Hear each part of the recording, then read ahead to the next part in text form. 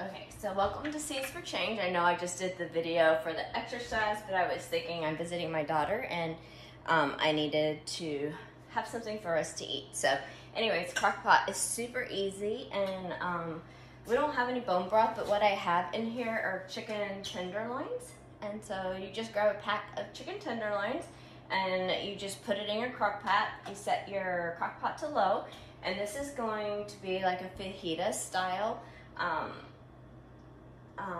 chicken, and I'm just gonna let it cook all throughout the day. And so what I'm gonna put in there is I'm gonna put in actually a lime. So I will cut up the lime. I didn't want to have to go through the whole process because I only have 3 minutes to show the video. So anyways, so we're gonna cut up the lime to get the juices. Also, if you have bone broth, the organic bone broth, that's super good for your belly, and I would encourage you to put that in here. The whole, they come in containers that are about this size, except for it says bone broth, organic bone broth. So I put that in there just because it's really good for your digestive system. I'm gonna put in a whole onion, I'm gonna put in some garlic, and then I'm gonna put in some, it's the,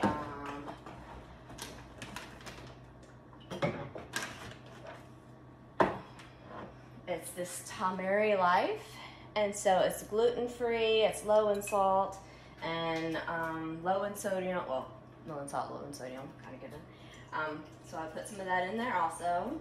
That's probably about 1 tablespoon that I probably put in there. I will put in some avocado oil.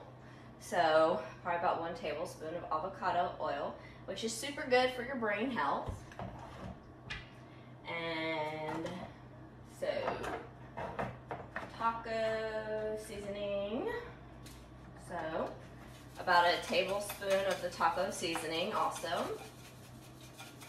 As you can tell, I'm like the pen, I'm not an exact measurer. And then, like I said, the garlic. So I just use the fresh garlic, and again, I just dump it. So dump it in there. And then you're just gonna let it cook all the way until around 5.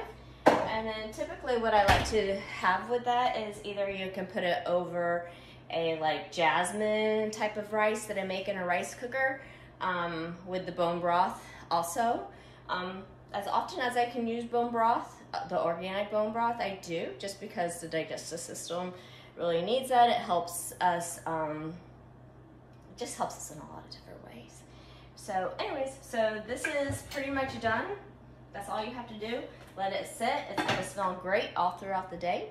And so that is just one of the food tips that I have for you for today. And so you can make it with rice. You can go ahead, you can make your own little gluten-free. I do zucchini and I shred it, and then I make it into like a little flat thing, you know, with the gluten-free, the all-purpose flour that's gluten-free. And I mix that in together, and then I air fry it, and it kind of makes kind of like a thick little bitty like corn tortilla type of thing, but it's not corn, it's zucchini.